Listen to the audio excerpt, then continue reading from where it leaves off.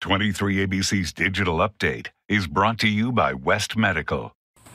Good evening, I'm Jessica Harrington. Here's what's making headlines around Kern County. Seismologist Dr. Lucy Jones says the earthquake felt this morning across Kern County is in the same location where the 4.6 hit a couple days ago. She says because this one was bigger, Monday's is now considered a foreshock.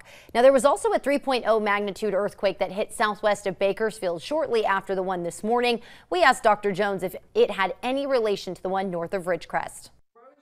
By being as far away as it is, it's more like 100 miles away. It's too far away to be an aftershock. And it's really more coincidence because threes, as I said, happen every other day and are not a big deal. For more on what Dr. Jones told us today about the seismic activity and the emergency alert system, you can head to our website, turnto23.com. Representative TJ Cox is reminding small businesses that the deadline for Payment Protection Program loans is coming up. The deadline to apply is June 30th. Small businesses can use the loans to keep employees on the payroll, pay for rent, mortgages, or utilities. Now, as of June 20th, the Small Business Association is reporting that over 4.5 million loans have been given out across the country. For more information, you can head to the Small Business Association website, sba.gov.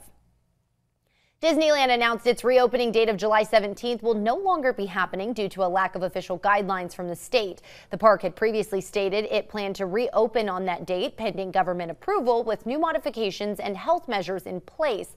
However, in a statement, the Walt Disney Company said the state indicated that it will not issue theme park reopening guidelines until sometime after July 4th. The park said the Downtown Disney District will still reopen on July 9th, as previously announced, with health and safety protocols in place for cast members and guests.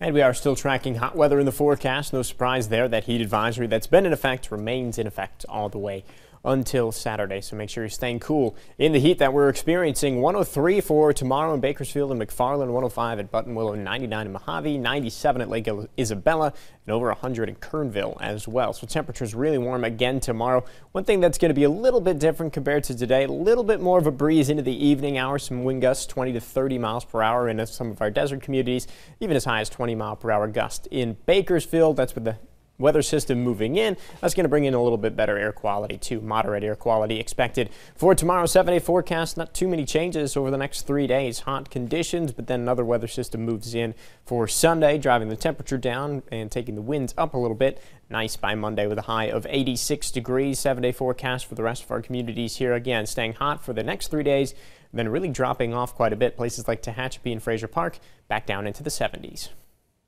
That's your latest news and weather update. For the latest news anytime, be sure to log on to our website, turnto23.com.